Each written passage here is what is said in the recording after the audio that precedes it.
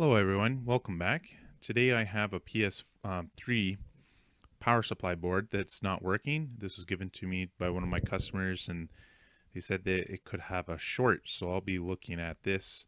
The very first thing that I'm doing is I'm going to be testing the main fuse, and when I'm using the multimeter I'm getting it open, so that means that the fuse is blown, and that could mean that there is possibly a short on this board somewhere. So I'll have to take off the board so that I can have a look at the printed circuit board. There's a screw that holds on the circuit board, so I'm just removing the screw.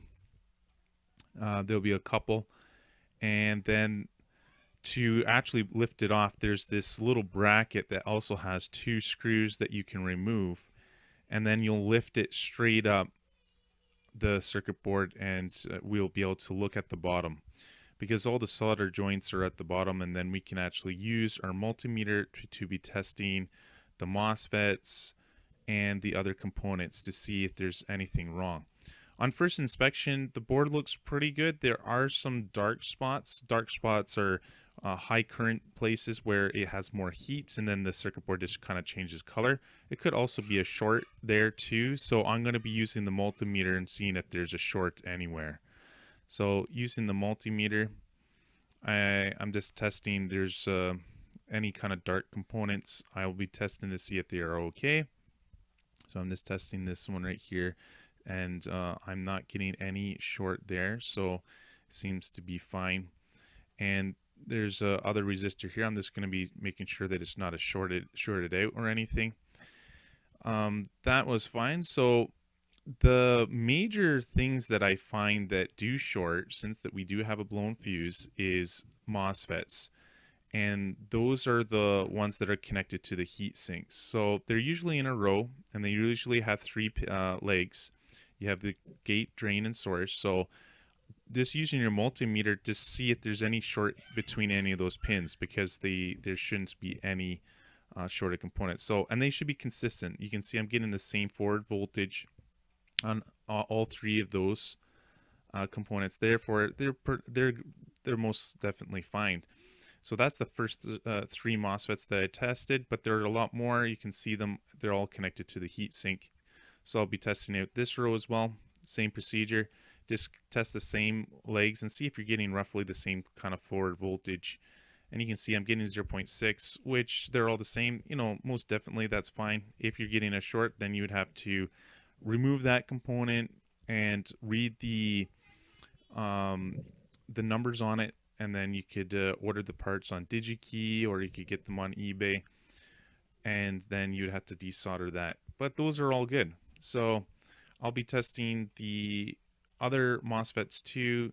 There are, because they're the most common component, because this is a power switching power supply board. It'll supply 5 volts and 12 volts to your PlayStation, and so basically MOSFETs are used for switching the voltage to regulate that voltage there, because you go from AC to DC, and then those are for the voltage regulation.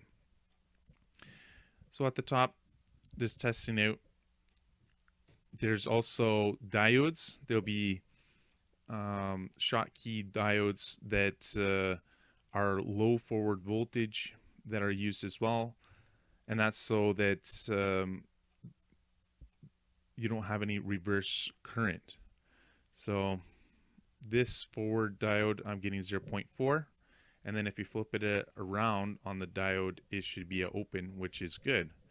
So that's the forward diode, which is good. And then right beside that diode, there are two, I believe, either NPN channeled MOSFETs or PNP MOSFETs, and just testing each of those legs, we should be getting similar values. So I'm getting 0.3, and the other guy as well. You can actually test it a little bit easier from the top in some cases, because the middle one is connected to the drain, and so it's actually that connects to that screw. So going from the screw to the left leg, I'm getting 0.3, which is fine. And then just doing the same thing on the other one, and I get the same voltage. So therefore, those ones are most definitely fine. You just want to make sure that you're not getting a short between the gate and the drain, because that would indicate a bad MOSFET. But we're getting okay values here. So I think that this is fine. After fixing that fuse, we can just pop it in and see if we're getting the voltage, and then we can have a look. So I do have this little handy device I made. It's called a digital fuse, because basically I can set the current to what current I want, and it'll act like a fuse. It has a relay. I made this using Arduino. It's very useful because otherwise you would replace the fuse, but if there's still a short, it would blow again, and it's just a save on that, replacing the fuses as you test. And so I've activated it as DC current and 2 amps, and so if it ever goes over that, if there's still a short, it will stop the fuse. So my digital fuse should be fine. I connected the voltage power supply to the power supply, and then I'm just going to see if I'm getting output voltage, and you can see I'm getting 5 volt standby voltage. So that means that we don't have a short. That fuse is not blowing, so there isn't any short on this right now after replacing the fuse. And so there are two things that this could be. It could be that there's a short on your main PlayStation board, and that's why this has blown. Or there could have been just a peak in it of current that blew that fuse. So after this, you can put this into your PlayStation and see if it blows that fuse again. If it does, it means your main board is the problem, not the power supply. Okay, so this is a good power supply as I have diagnosed it. If you're interested in electronic repairs and tutorials and all that things about fixing TVs, PlayStations, or phones, you think of subscribing, and I'll see you in the next video.